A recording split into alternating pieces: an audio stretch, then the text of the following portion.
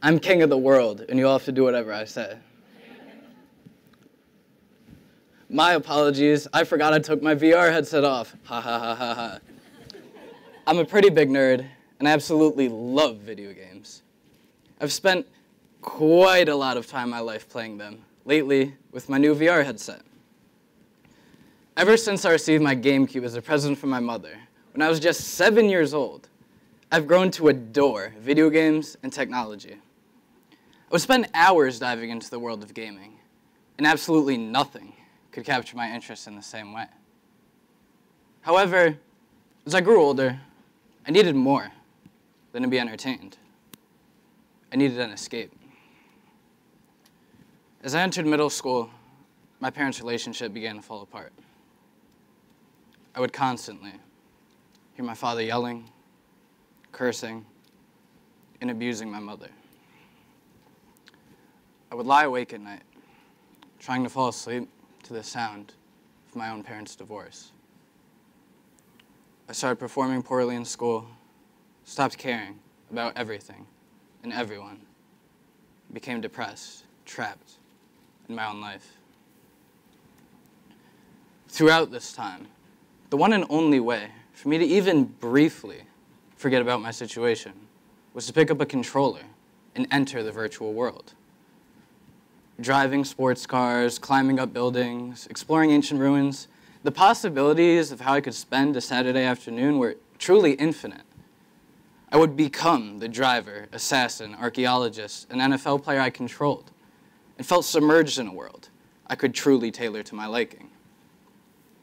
I later then got my first job, saved up money, and bought more advanced, up-to-date video game consoles simply to play better video games and spend my time in a world that I could control and call my own. As I grew older, I learned to code, a skill I used to even further alter and control the virtual worlds I'd essentially grown to spend my life inside. I continued to improve my coding skills throughout my senior year of high school, leading up to the day of my realization. I was walking into a newly opened electronics store and saw an Oculus, a high-end virtual reality device far too expensive or advanced at the time for a kid like myself to ever even hope to use, let alone possess. However, that day, I was able to give it a try.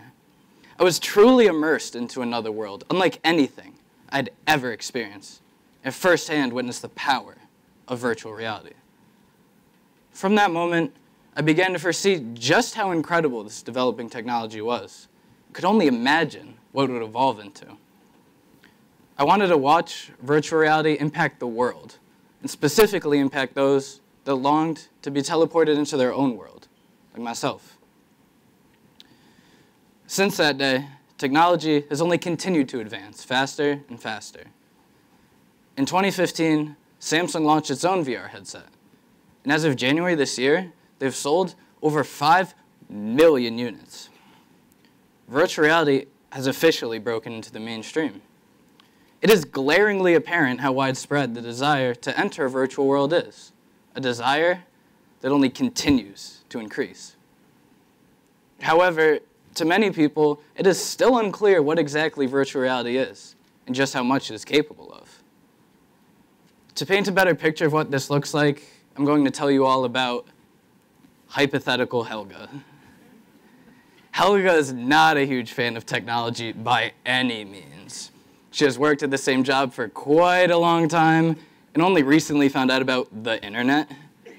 As far as she is concerned, virtual reality is just something out of a sci-fi movie that might potentially maybe have like a small chance of existing like 50 years from now.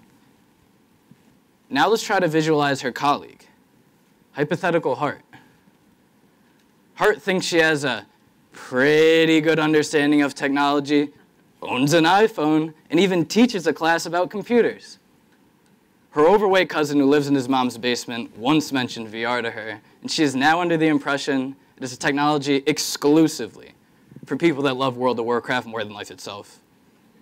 Hart dismisses VR completely and assumes there's nothing more than a sweaty, overpriced helmet.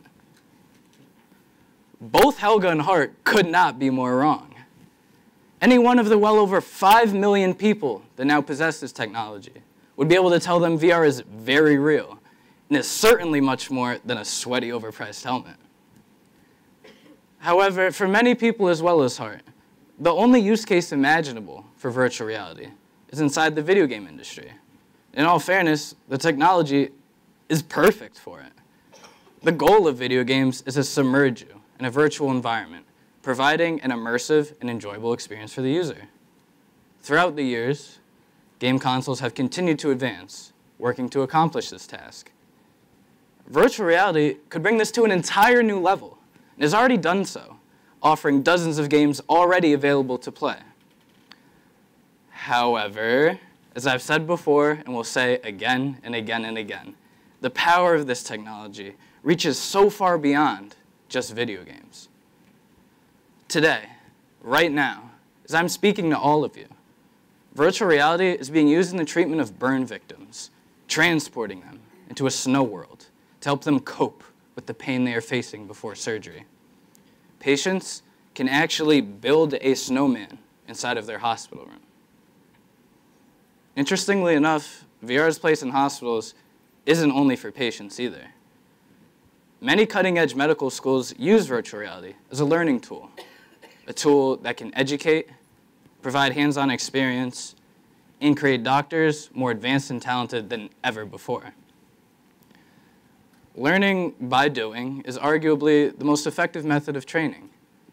Unfortunately, in some situations, certain activities such as performing open heart surgery are too expensive or too dangerous to repeatedly practice in real life.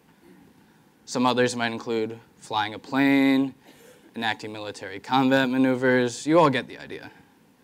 The point I'm trying to make here is pilots use virtual reality. Soldiers use virtual reality. Doctors use virtual reality. And I use virtual reality. This technology is capable of so much more than people realize, and is just waiting to be applied and utilized in every field imaginable. But even looking at today's current uses of virtual reality, there's truly no way to predict where this is all headed. Imagine, several years from now, when more sophisticated virtual reality consoles exist, ones that were capable of connecting to a user's nervous system. Virtual reality could provide the physically disabled with an outlet, a way to experience that which able-bodied persons take for granted. A blind person putting on a VR headset, connecting to their nervous system, and being able to see the virtual world around them, being able to see for the very first time in their lives. Someone who is paralyzed in a horrible accident, feeling the wind against their face as they run through the virtual world. A sensation they've grown to miss more than anything. When my mother walked into Walmart and bought me that GameCube more than 10 years ago, there was no way for her to possibly foresee or understand that what she purchased that day was so much more than just a video game console. She gave me the ability to enter a virtual world, the ability to even briefly forget about the things I wished I could change, but was not able to, and gifted me a world of my own to control. The gift she gave me that day completely changed my life. Each and every one of us has something going on in our lives that we wish we could change, but are not able to. We all have our own individual challenges, obstacles, roadblocks, and things that keep us lying awake in bed at night. In addition, as human beings, we search for a way to escape all of these. For me, I found that escape inside video games, inside the virtual world. People who don't play video games often wonder what it is that makes them so engaging to others. The truth is, the real world can be unpredictable, evil, chaotic, and messy. There always has been and always will be things in our lives we want to completely control, but can't. Our futures, health, relationships, money, jobs, the list goes on and on. Video games are clear. If you do something in a certain way, you get a certain result. Sadly, that's not how life works. Sometimes you do everything right, but everything goes wrong. Sometimes it is easier to escape to a world where life is predictable, organized, and under our control. And in ways that can be healthy and unhealthy, video games provide this escape, unlike anything else, a true escape to another world. People have always wanted to master their environment since the dawn of time, to live in a world in which they control. We wanted our hands to be able to do more. That's why we have hammers. We work hard to be successful, make money, and fulfill our desires, goals, and ambitions. Essentially, we envision a world tailored to our liking. The possibility is nearly here for us to make a choice that prior to this technology never existed. The choice between living in the real world, following its rules, accepting the pain and struggles we deal with on a daily basis, and coming to terms with the fact that there are things we cannot change, do, or experience, and attempt to embrace these limitations. Or live in a virtual world without any restrictions, a world so lifelike and convincing you cannot even determine its authenticity. Which one will each person choose? As I've continued to mature and the struggles and pain I once faced reside, I look back on when my parents got divorced and how I handled it. After quite a lot of thought, I'm still unsure if I should have handled the situation the way I did. I question if I should have used the virtual world as an escape. There were countless other outlets I could have utilized, countless other ways I could have distracted myself. I could have gone running, collected quarters, hung out with friends, done something that was real or tangible. But instead, I chose to enter the virtual world with fewer restrictions, essentially none. Would you rather drive a Lamborghini or collect quarters? I personally would choose a Lambo, but sadly, my current pay isn't quite enough for me to afford one. But in the virtual world, in my world, that doesn't matter. I can make my decision and spend the day driving an electric green luxury vehicle across Europe. The only issue is that it isn't real. I'm an 18-year-old student. I can barely afford to go out to lunch. I do not have a Lamborghini. However, as the power of virtual reality continues to increase and advance, the line between the real and virtual world is beginning to blur. The virtual world, the world I control, continues to become more real and more lifelike each and every day. And it will continue to do so to the point in which you can see, hear, smell, feel, and even taste it. Imagine if you could fully submerge yourself in the world of your dreams. Over time, this will transform every aspect of life.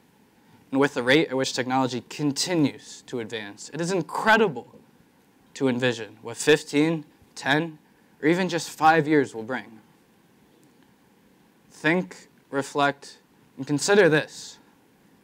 What would you do in a world of your dreams without any limits? And just how much would you give up for it? Because to be honest with all of you, I've yet to decide as well.